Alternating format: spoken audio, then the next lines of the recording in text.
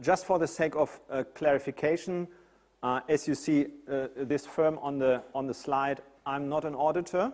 I'm a lawyer by education, and I'm heading the legal practice for the financial services industry, and everything we are doing at KPMG in Germany and cooperating with other firms in Austria, Switzerland as a third country, and elsewhere, everything what's about analyzing and implementing MiFID II these days.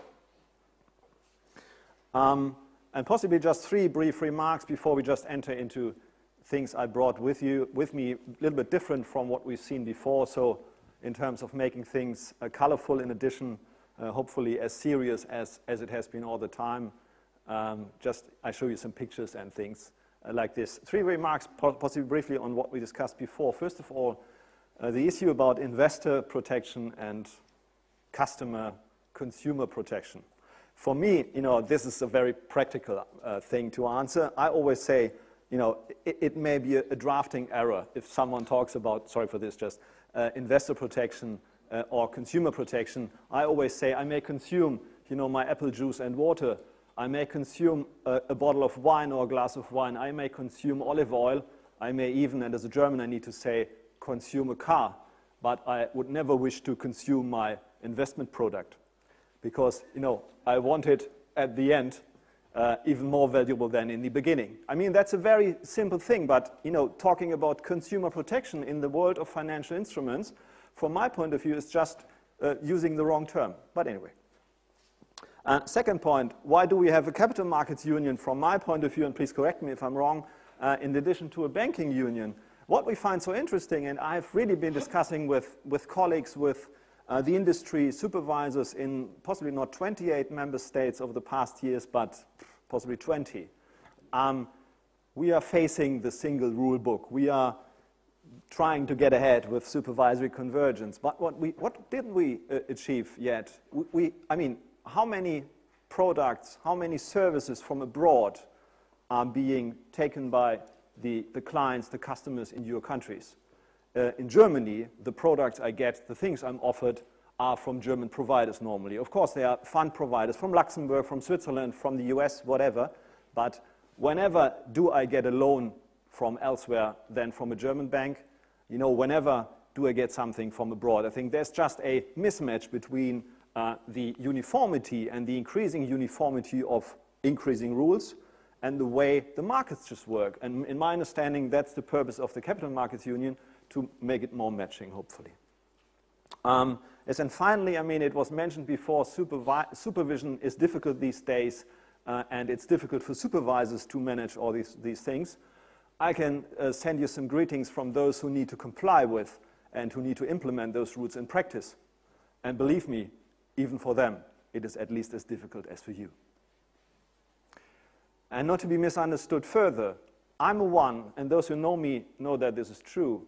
I'm not telling the clients, oh, the burden of the regulation and so cumbersome, so costly, and. I'm trying to tell people, look, what is the message behind and the intention behind MiFID II? It's not just to impose an additional burden on you, which may lead really, in fact, to the business then shrinking together instead of being more enhanced in the face-to-face situation with the client. I always tell people, look, this is meant to show you that you can be much more client-centric than ever before. Do you really know what your clients' interests are? Do you really know which products are good for people?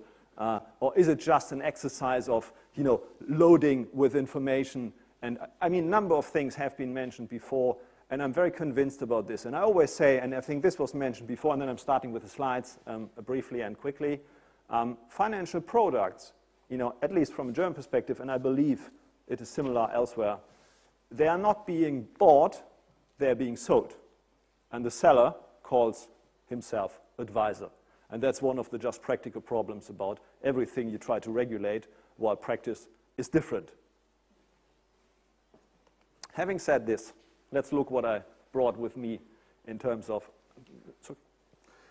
I try to just, as a certain kind of framing for the other things we have discussed and are going to discuss, just a brief introduction. We have seen a number of things already, just that you understand, the frame of what I'm talking about, where I come from, in terms of analyzing things and thinking about it. Sorry. And then we get the two important, the two big slices we have been cutting for the purposes of this presentation from the overall MiFID II world, which I called investment services and conduct of business obligations firstly, and then possibly most important in this context then, other than, of course, product governance and other things, conflicts of interest, and in particular, our very favorite topic, inducements. So let's go on that. I mean, what we're talking about, just to remind anyone, and as simple as it is, I always say, this is not all rocket science, and the more we are clear about what we're really talking about and not, using sophisticated terms, and anyone has a different thought and different picture in one's head. As simple as it is, this is the three-party world about which is MiFID normally, and we are talking, of course, about investor protection here, not about markets and trading issues end. And there's the product manufacturer, there's the intermediary, and there's the client. And the existing MiFID I world, I would say, mainly, and this is a distribution regulation, governs what is on the right-hand side. The relationship and the conduct between the intermediary and the client, and now we see this being enhanced, and I'll show you another slide in a moment about, of course, the manufacturer. And at the same time, the manufacturer, of course, already has one's own regulation with UCITS, AIFMD, and so on. And we talk about PRIPS later today. From my perception, in essence, this is all about conflicts of interest and costs today. Conflicts of interest, of course, the intermediary, the product manufacturer, anyone needs to earn money. And of course, those people need to pay bills of advisors inter alia, so therefore that's fair enough. And they need to be able to pay the burden of supervision these days. And then on the other hand, of course, the investor wants to have a good deal at the same time. Brackets, although the investor normally doesn't know what's a good deal for him or her, brackets. And just on the left-hand side, I borrowed it from Finance Watch some years ago already, and I still keep it because I don't find it being presented more precisely and more to the point what's all at stake here. And on the right-hand side, to be politically very neutral and correct, this is Mr. Färber from the German CSU from Bavaria, very down-to-earth person. I have had the possibility to meet him a number of occasions over the past years and discuss things. What do we see on the left-hand side? I mean, this is again a three-party constellation there. And of course, this is a bit more black and white, as everything I'm telling you here in the sense of time and to bring it to the point is somehow black and white, of course. Three products available. One product has a much better commission than the others, and two, with the lower commission. And again, many things are about framing. You may have heard about it. If I'm offered a product which is alleged to provide 10% return, another one 12%, and the third product 3% return. And if it happens today, normally I should be aware that 3% is the only thing which is somehow realistic, in a world without interest. But due to the framing, if you present this to an investor, it is quite likely that one wouldn't select from one's own the 3% return product. Here we're talking about the commission.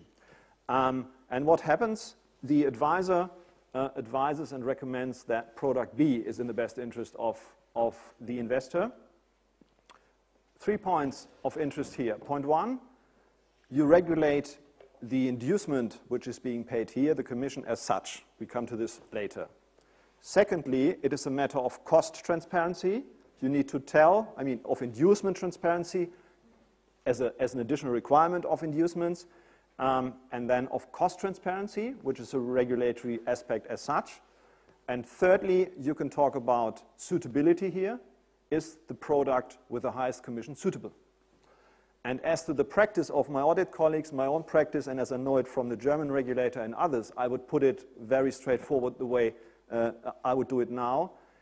And for the purposes of, for example, the German Federal High Court, which is rather strict and even stricter in terms of informing clients about details, about suitable investment decisions and products, if the advisor is picking up the product B, and each of these products are, other than with respect to the commission, equally suitable for that client, for that lady. And the 1,000 euros are disclosed as a commission. Then, as far as I understand, you will do everything right in terms of securities regulation as of today under MiFID I, including, from a German perspective, for example, and possibly an Austrian, as far as I know about this, from a civil law perspective. You will not be able to be sued successfully by the investor. And so we have the feeling there's room for enhancement somehow. Yeah? And we come to MiFID II, and we're talking about it all the time. In any of these respects I've mentioned before, of course, we see enhancement. And this is what Mr. Ferber discovered, and I understand he has deleted that press release later from his website. Anyway, I printed it out and got it in my file in the office when he said, provide the products not for the benefit of the intermediary, but for the client. And I think originally he said for the customer, and so I needed to translate it my way. And very briefly again, we touched upon this quite a lot before. You're aware of these levels of the rulemaking, and in some anticipation, when I was kind of revising my English slides a few days before, I put legislation, regulation, and supervision, so I possibly sophisticatedly covered all these various aspects. And without going into any more detail of this slide, I just want to highlight 2 points here, and these have all been mentioned before. My current favorites are the draft guidelines on product governance and the suitability requirements peer report, just briefly for the following reasons. I'm not talking about the contents of product governance. You will do so, Salvatore, and we discussed it a lot before. This is an example for what can go wrong in terms of interaction between those who are on the field. The German industry became aware, for example, the German industry became aware last year that ESMA is preparing something more detailed on product governance, in particular, the target market. And they appeared, or they thought they became aware that this may come in the form of Q&A. And so, correct me if I'm telling wrong things, they tried to convince ESMA by various means that this should be guidelines which need to be consulted other than Q&A, as you're aware, so that one has the possibility to just issue comments to provide a statement on that. So what happened? We may have seen guidelines 6 months ago issued by ESMA if they would just have been, a Q&A. Did I say guidelines? Q&A by ESMA, yeah? Because you may have been ready those days with something as a first Q&A draft, but then you followed the wish of those people, shouting loudly, we need a consultation, we want to tell you what we think about it. Then you did it properly right in terms of the process. You issued the draft guidelines. Then you received about 100 responses, as I'm aware. You're analyzing them. And now you're in the process of coming closer to issuing then these kind of set of final guidelines. So people today, if I'm talking to people in Germany in particular, they say, it is April, it is May, it is June, and we do not yet have any clarity about what is really meant with product governance with a target market. And then I say, yeah, that's right. But I mean, if you think about it, this is somehow your own fault, so to say. If you wouldn't have tried to convince ESMA to go into this consultation process, which takes much longer, you may already be able to see it on your desk. And so this is, on the one hand, of course, one has been able to provide one's thoughts and comments, and on the other hand, this makes it more lengthy. So you need to decide. I always say you need to die one death, and here, this is the one and not the other. Normally, to be honest, I don't have the time, and I'm happy to have some colleagues whom I can ask to do so, but to read annexes of peer review reports myself. For some reason, I had a look into the annex of the suitability requirements peer review report, and quite in the beginning, there have been 3 scenarios put forward by ESMA towards the national competent authorities in terms of, do you consider this being an advice situation or not? Something like with an IT assisted tool, you get to a product, then you are talking to an advisor, and a third situation. And then there was a table of those 28 NCAs, the countries, and then the 3 scenarios, and then it was just yes, no, yes, no, yes, no. and you can guess, you know that you're two lawyers, you got 3 views, you got 28 responses, and you got so many combinations of yes, no, yes, no, yes. So people are entirely clear about, in any single jurisdiction, at any single supervisory authority in the member states, where there's a situation where you have advice and where not, and where you need suitability requirements, blah, blah. So this showed me, there's much room to work on still. And as it was mentioned before, I just put a screenshot. You all know it already, and I got it here. Last week, we have been waiting a bit for that. As it appears to me, there has not been any kind of really relevant change to those drafts of last year. They have the 3 important ones for us, which have been already here in the middle of April and May last year. They stayed with the date of last year, and they are now here in the official journal, which you will be aware of. So what it is about, very simply, there are a few kind of key concepts, I would say, about MiFID II, and you are all aware of these. I'm coming to a few of them here. Others are being addressed by others, including just following my presentation in a few moments. So let's go on. What I want to show you here, and then we are moving closer to looking at the clock, closer to the essence of the things I brought with me in more detail. This is what I would say the MiFID I world as it is being implemented and supervised in a jurisdiction like, for example, Germany.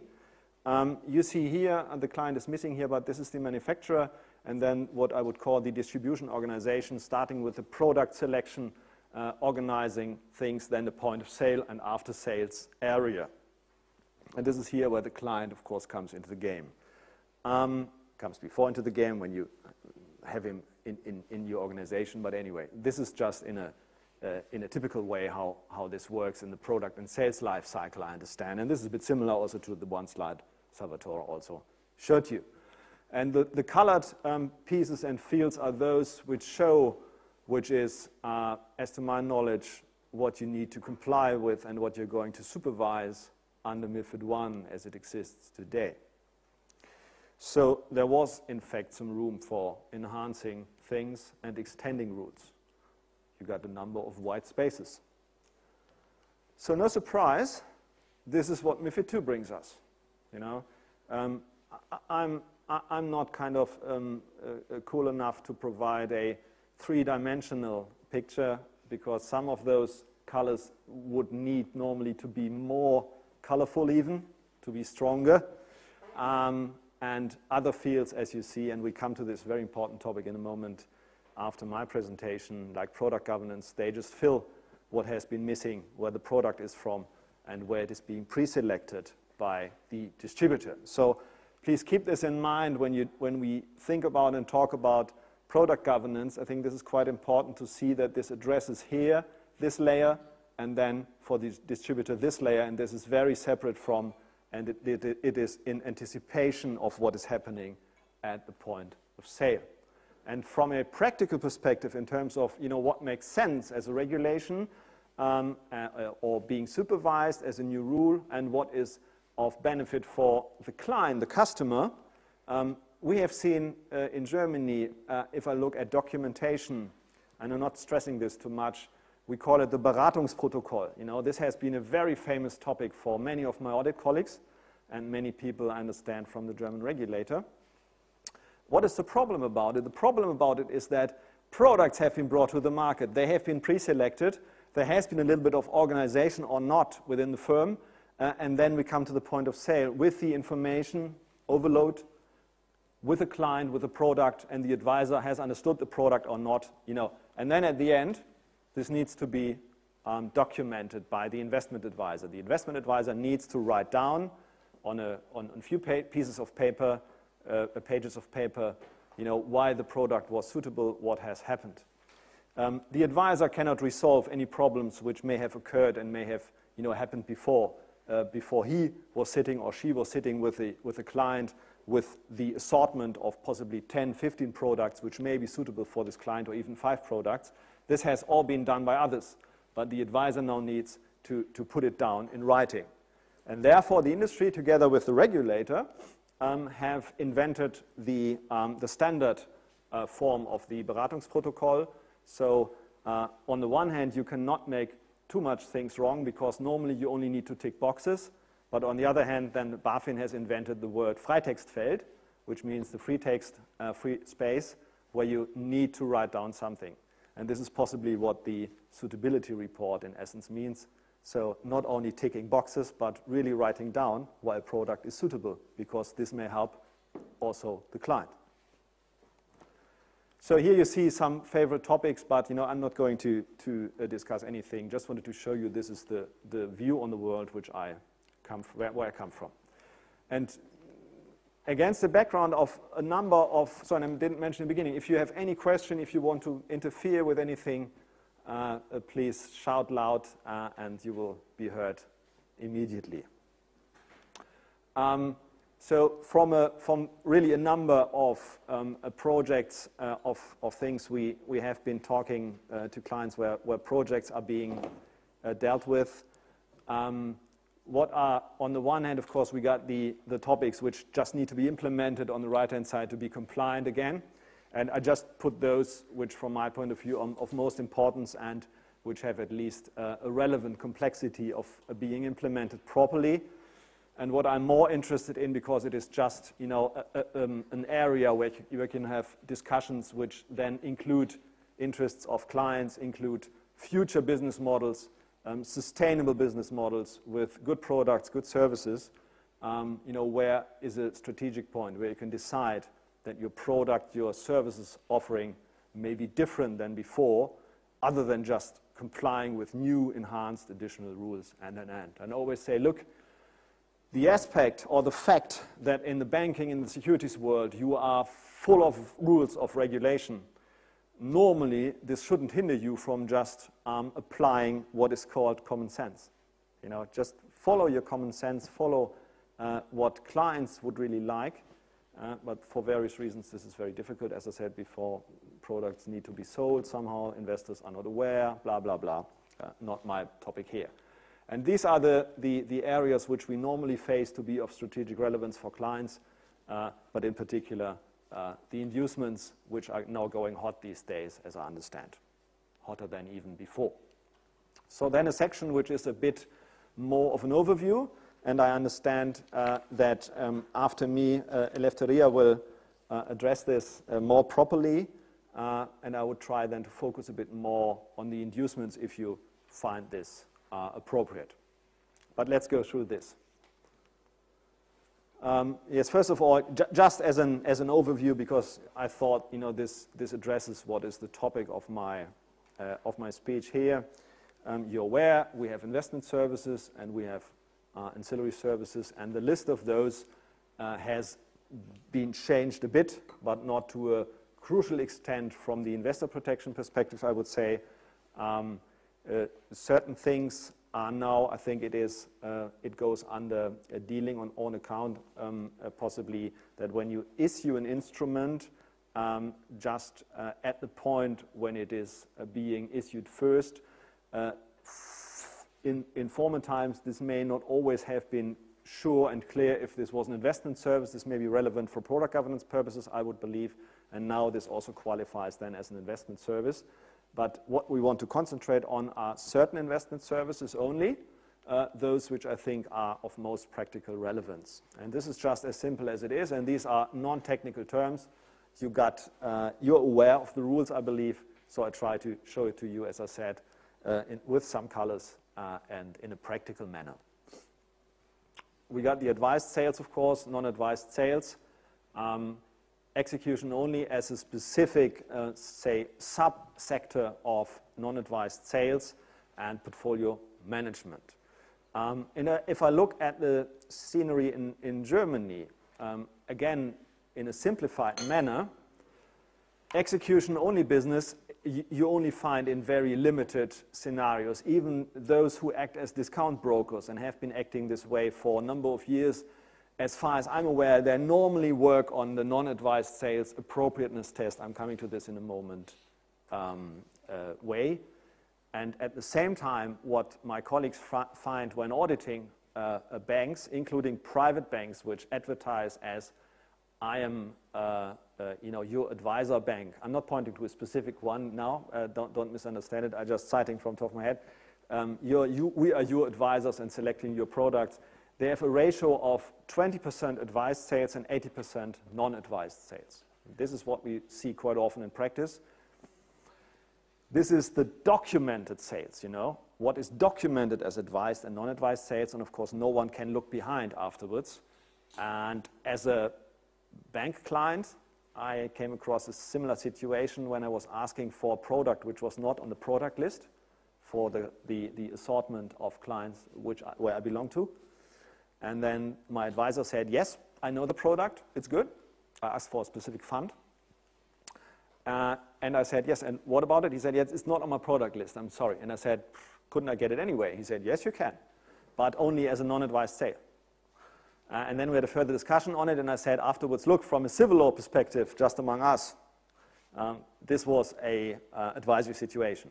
I said, if I buy the product, I take it on my own. I never complain about it. I only complain about your service quality, possibly, not in a legal sense. I take it on me. And just as an example, and I'm quite convinced that this didn't happen only this one time with me. Possibly did, but possibly not. So what needs to happen when you are in the advisory world? You are all aware of this, and Eleftheria will come back to this in a moment, just as an overview and as a comparison of what's relevant in what case. And this is not really new. It was mentioned before. It was new for MiFID purposes, and for MiFID II purposes, it just faces and has certain enhancements here. Of course, you need to explore the client, and then the client needs to be provided with an individual recommendation, which mirrors one's personal situation. And MiFID II has added two aspects, the ability to bear losses and the risk tolerance. One can argue whether this is really new or whether, and I amended it where it belongs to, if this is just making things more concrete. And as it is mentioned in the program, just very briefly, and this will come with Eleftheria, I understand, independent, non-independent advice. The investment service is called investment advice, which was on my list before. And there's, so to say, a subcategory, which is the independent advice. And so then you call, I think, normally not really technically on level 2, I think the term has been introduced in a technical way somehow. Non-independent advice, is everything which is not independent, just as simple as it is. Independent advice is, to be honest, not my personal favorite, and I have not really spoken to one single client who is considering these days to introduce independent advice, other than those who have done so ever before. There are ones who have a specific business model, but they say in the normal bank, the normal intermediary I've been talking to is not really considering to be an independent advisor, because on the one hand we come to it, the burden and the level of requirements for the normal advice has been increased anyway, and so you face additional burdens and you just don't want to have them additionally. And there are some information obligations. The general rules are the same, which I showed on the slide before. And then, of course, you have a different and additional set of obligations. I'm just showing this to you, and you will hear about this in a few moments from her. The appropriateness test, you're aware, applies when you are working on non-advised sales as a sole intermediary without advising the client. And then you just need to address and check whether the client's knowledge and competence, experience, which you have somehow become aware of before, is fine in connection with the specific instrument. And this is a distinction, and this is why I have it on my slides also here, which I believe and I hope that ESMA will also take into account when issuing those guidelines, that for a distributor it may be really a difference whether this is my business model at the point of sale, or this is my business model at the point of sale, or both, because in anticipation of this, under product governance rules for distributors, I believe must be a different set of rules applicable, as you can't be obliged to do more under product governance than you need to do at the point of sale. This just doesn't make any sense, I think. And finally, execution only business. This is the lowest level of obligation you can have, where the only thing which I think needs to be sorted out generally is that you got non-complex products. There's a discussion about AIF and non-complex products, and just show you this exists also. And what we see, possibly interestingly, in practice, I call it a little bit the stepchild of regulation, where it appeared quite often that this is only for those wealthy or high net worth or so people. What we see these days is that intermediaries become more and more interested in providing portfolio management for various reasons, mainly because they see the burden of compliance, the burden of the level of services quality you need to show, the cost when providing investment advice. This doesn't make any sense for further business in a black and white way. So they consider, what can I do? Do I want to provide only non-advised sales? They say no. Is there another way? Is there a third possibly way or a solution? And many consider to provide standardized portfolio management services to clients. I think this is a good idea generally. I mean, the level of obligations is quite similar to the advised sales. You need to explore the client before, and then instead of recommending a specific product which is suitable, you need to recommend the portfolio management as such and an investment strategy which are suitable for the client. And what is the good point about it from my point of view, you always got in the investment scenario the investor, the client, he or she then needs to make the decision, and this can be a wrong decision, of course. And afterwards, if you are the services provider, if you are the advisor, you can always say, this was your decision. Here, the decision, of course, on behalf of the client is made by the professional party, by the portfolio manager. So it is possibly more likely that they are good investment decisions and that you can really rely on what your professional, as a client, on what your professional portfolio manager does, just in a, again, black and white way. And there's further specific aspects. I just want to highlight possibly two of those. For the suitability test, and this applies both to investment advice and portfolio management, there is a certain kind of language in level 2 there in the delegated regulation, which is here the third point, that the investment firm needs to assess what I'm reading this. I put it as it is written down in the text. While taking into account cost and complexity, whether equivalent instruments can meet the client's profile. A few years ago, when I first read it, I thought this would have been meant to say, looking at my picture in the beginning, that you at least take into account the cost when assessing whether an instrument is suitable. And this is what my picture showed in the beginning.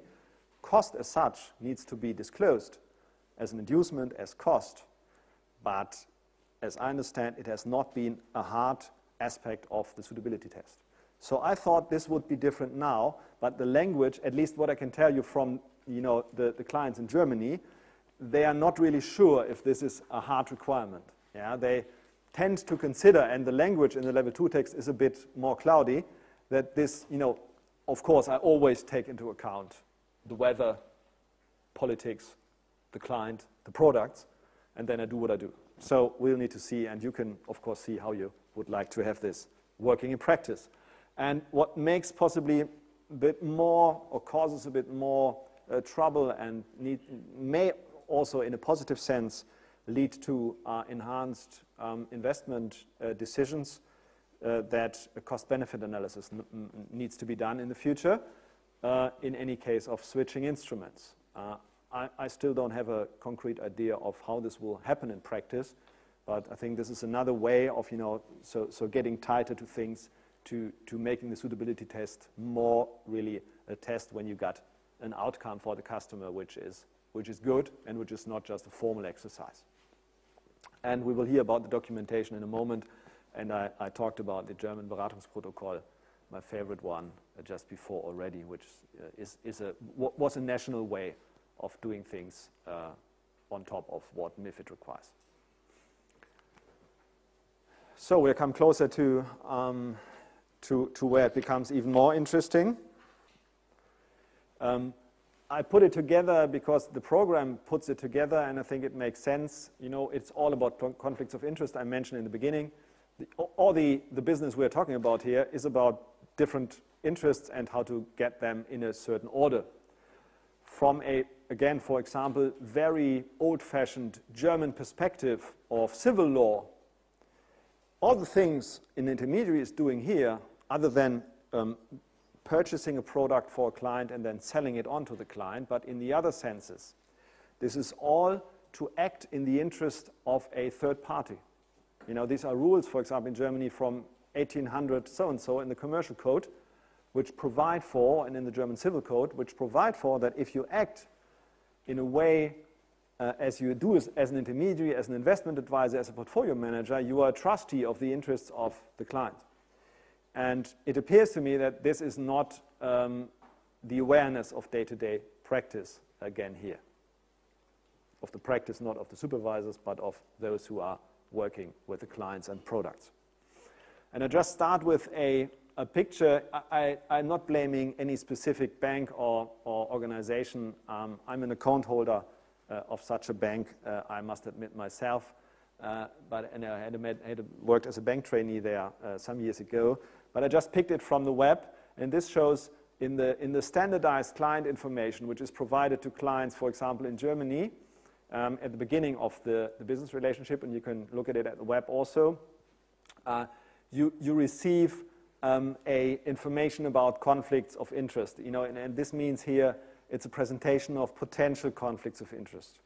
And if you read it, and let me just put it this way, you read what has been required by law, but you have not understood really what's meant, and you have no idea at all if conflicts of interest are such an issue, and they mean, look, this is such an issue, if they are such an issue, or if they're just talking about this. So this is just a way, again, in paper form, to deal with regulation. And this is what I really want to emphasize.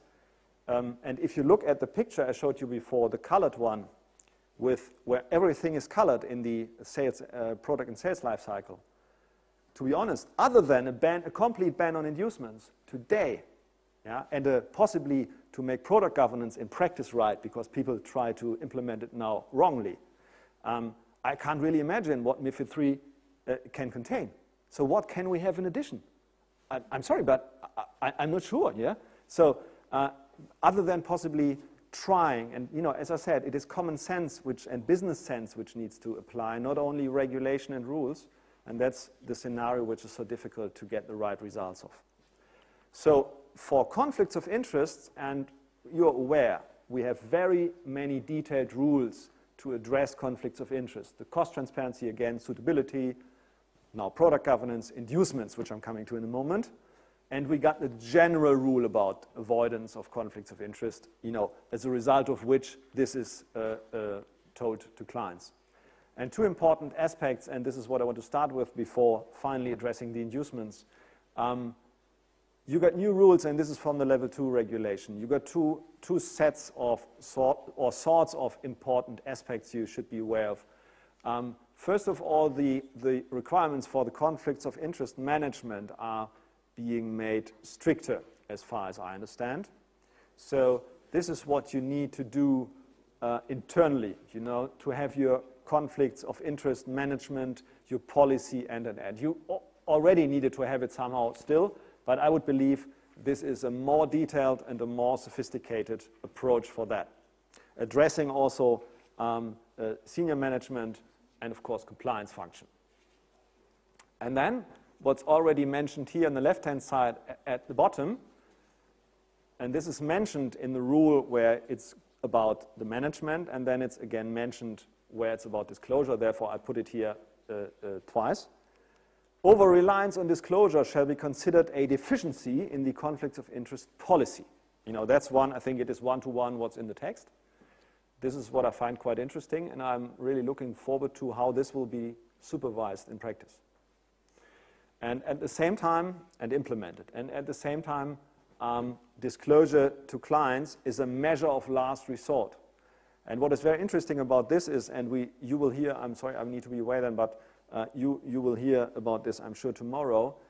If you look what IOPA has written down in the context of IDD, there have been 2 points in bold print everywhere.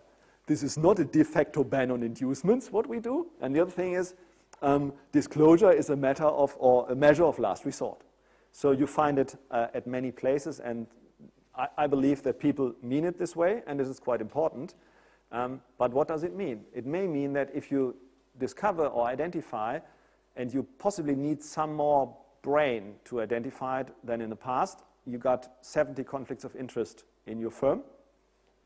And then you can not just put them down in your policy and then tell the client in a more general way or at request more specifically what these 70 conflicts of interest are and that you are sorry these remain.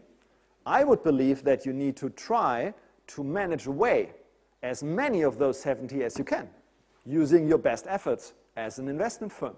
And then if just 28 need to remain, then you can put it in your policy, and then you can show this and disclose this to the client. This is what I understand is meant herewith, but we need to see, and I see some kind of practical problem about looking into details of how this is being done, because we have all these specific conflicts of interest preventing rules in place, which are being supervised, I mentioned before, and we talked about it, and then you got the general conflicts of interest avoidance rules, and the interrelation between both is, I think, not always clear from a legal and, of course, from a practical perspective. But this is, I think, a strong message, a bold message we all need to be aware of. Yes, and which is our favorite conflict of interest? Inducements.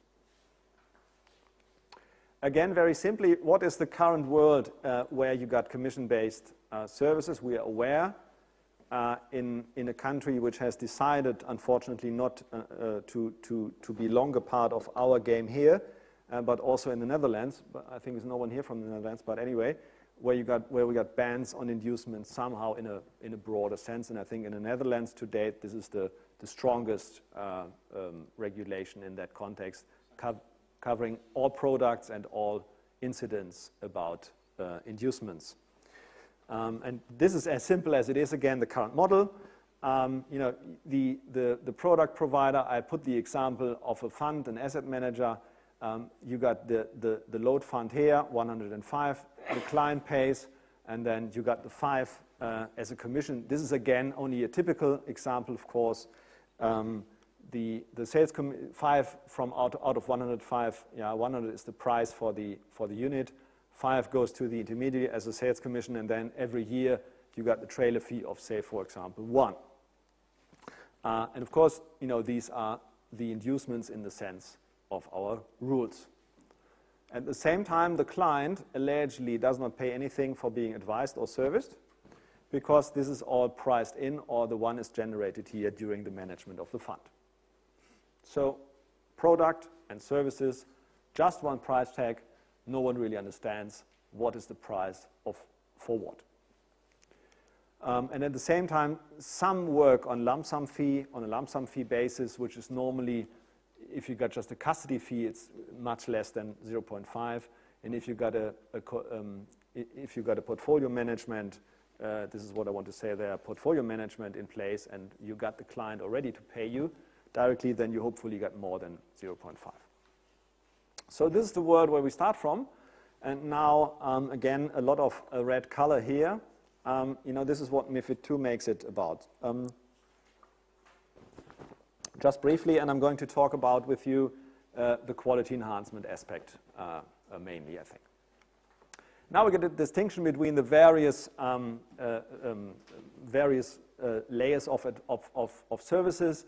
The independent advice, which was mentioned before, no commissions at all. And for the non-monetary benefits, not to have a too big loophole, only minor ones may be permissible. For portfolio management, and this is different from before, also prohibition of commissions, and the same applies as for the independent advisor. And as I said, interestingly, these days, the clients are seriously considering, at least certain of those, to go for portfolio management, knowing that they will never be able to get a fee from the product provider. And then we got the rest of the services. I just put it differently, but just to make it clearer. But for any other investment or ancillary services, the below rules apply. I just put the non-independent advice separately because I have a separate slide for this in a moment. And then the non-advised sales, which would fall under this category here. And what you find here is, generally speaking, other than it says it's designed to enhance the quality, I think it was, so far it is a little bit like, is meant to enhance the quality or so. But this is generally the same as we have it already under MiFID I, as you're aware. And this has so far applied also to portfolio management. The question is, on the one hand, the existing rules stay as they are, a little bit enhanced wording. And on the other hand, the question is this the same as it is being practiced today? Yeah? Because this is generally prohibited already. And I must be honest, I met a number of people out there whom I said, look, you're aware that since 2007, when MiFID I was implemented, commissions are being prohibited. Only as a matter of exemption, you can accept them. Yeah? You need to disclose, and you need to provide a quality enhancement. And some people said, really? I didn't know. But the law technically says, as it does under MiFID II, it is prohibited, other than. But practice as we know it is a bit different. Yeah? Practice as we know it is as if it would be generally allowed. But we are now interested in what is a quality enhancement in the future for the normal business of non-independent advice and non-advised sales. And the level 2 delegated directive, and I provided here where you can find it if you would like to. And this is the one which has now been in the journal last week. It provides for investment advice, non-independent investment advice, 2 examples of where you got a higher quality, additional or higher level service, yeah, so that this justifies as a quality enhancement in the future the inducement. And there are 2 examples. One is you need a broader range of financial products available without being an independent advisor, or you just offer some kind of ongoing service to the client. And I had believed all the time, that the first one you normally can implement without cost. You just need some other best friends to get products from as an intermediary. But many, of course, are in a way fixed to their kind of group of friendly product providers and intermediaries, or the group within their work, and they find it difficult. And the other thing, I would believe, clearly applies to the trailer fees, everything which goes on year by year. The German legislator in between, and this has now been withdrawn, but we may see it again, has, in the meantime, in an earlier stage of the process in Germany, has provided a 3rd example. And the 3rd example, and there was some correspondence between Ferber, the Commission, and others, and the 3rd example was, if you provide for the availability of advisory services by a widespread branch network in rural areas. You can consider yourself whether these 2 examples as to a higher level of quality of service and the other example about the infrastructure are equal. Possibly one can have different views about it, but anyway. And then there's another example for non-advised sales. In my observation, a number of people have not really understood what this means. I have seen a number of occasions where, oh yeah, I'm coming to the end in a moment, where people thought that this is another example for advised sales. I believe it is not. It is the third, in the list, in the delegated directive. And if you look into one of those recitals, I can tell you the number if you would like to. The recital says for advised sales and blah, blah, blah, and then it shows the two examples on the previous slide.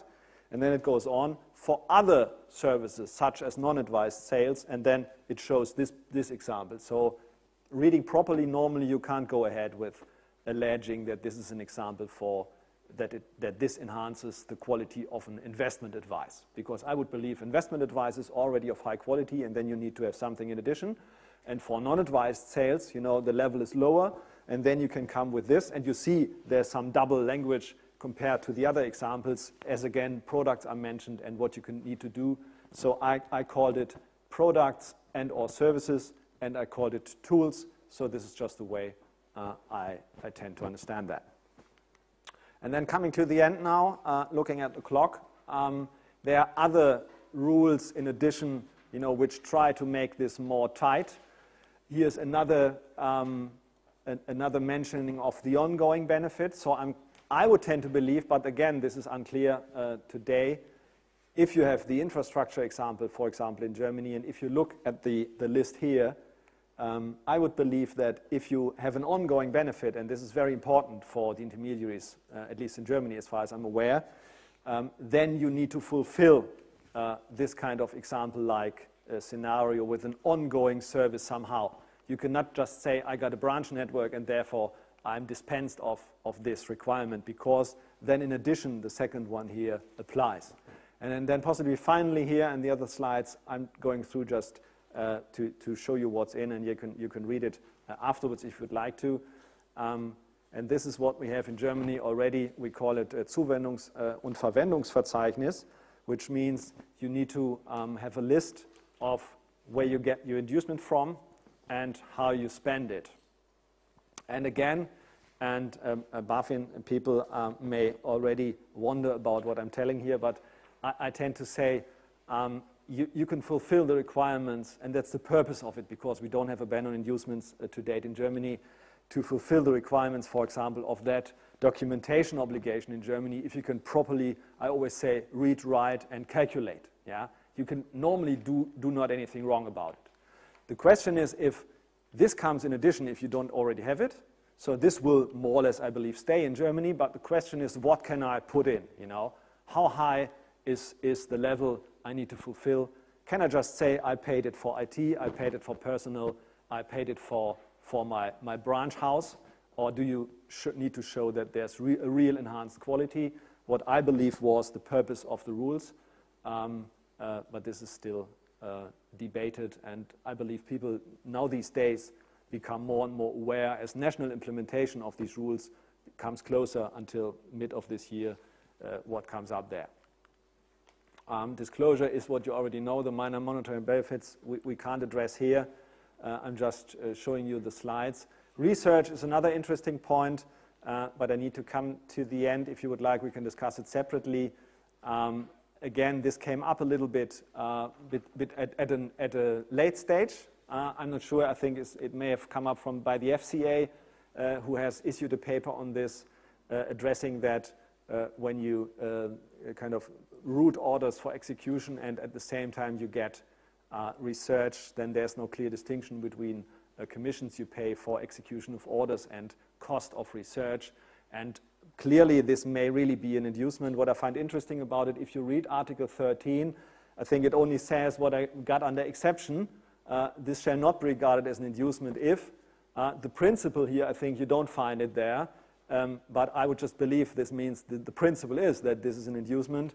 And if you want to look into to find a definition, I've only found it in the recital there. And this is causing some trouble to people. What I believe and what we see these days, and I think this is my final slide, and thanks for your patience so far, the fund industry, the portfolio managers, I mean, the fund industry is technically not the addressee of MiFID II, that's true, and this will come possibly as a next step under UCITS 5, 6, whatever. What we understand is that people are considering not to use, maybe not to use these technically specific, cumbersome possibilities of research payment accounts, but just pay out of their own money. But as a second step, and this is not addressed by this regulation or directive, just to charge the client for this. And we had a number of discussions with fund providers, and they said, and interestingly, and then you again see, and this is my conclusion, the difference between the intention of rules and how it ends up. They say for those funds which are being made for the general public investor, we have a new clause in our fund terms. Yeah? Possibly it has been charged to the fund anyway before, but then I pay it as an asset manager and I just charge it to the fund. And for the private investor, they say, we tend to do it this way. But for the sophisticated institutional investor, where they got their special funds, and this is a big part of the industry, for example, in Germany, they say, we are not sure, because the client will then start to discuss costs and charges, what the private investor doesn't do because doesn't understand. So that again is a point, funds for private investors are more costly than funds for professional investors, and that's one of the things where it ends up. And again, future models, I need to be quite short here. My only message is, don't believe people who say there are only two ways, the commission-based model here with the inducements, or the independent fee-based model. These are two things which are addressed by regulation. Regulation addresses what is an inducement and what needs to be done or not.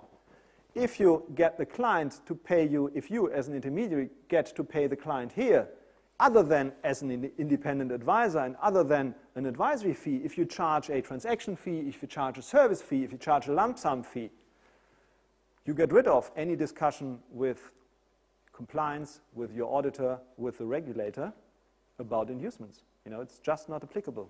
And the independent advisor rules don't apply also.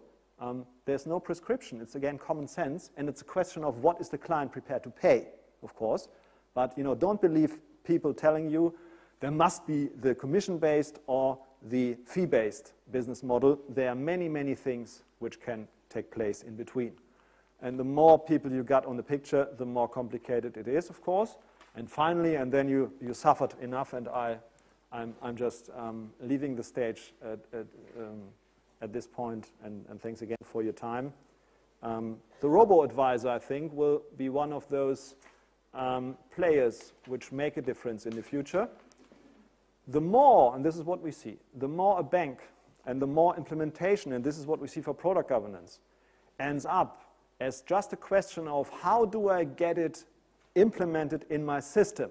How do I get it so that my advisor, my staff only need to press a button? Yeah? It is all technical, it is all IT-based. But at the same time, if you afford to pay your personnel, to pay your branch, and those guys here do it for the portion of the fee, you as a bank will be only second winner. And finally, what is very interesting in Germany, robo-advisors normally do not advise, because this doesn't really make any sense. They sometimes provide information, and of course it's a matter for the regulator to consider if something they do qualifies as advice. I mean it from the client's perspective in terms of what makes sense. Those who are successful today in Germany provide portfolio management. So again, you may hear a bell ringing, not as loud possibly still, but these are certain kind of developments I just wanted to make you aware of in the context of all the complex MiFID environment. And this is it for the moment. Finally, thanks a lot.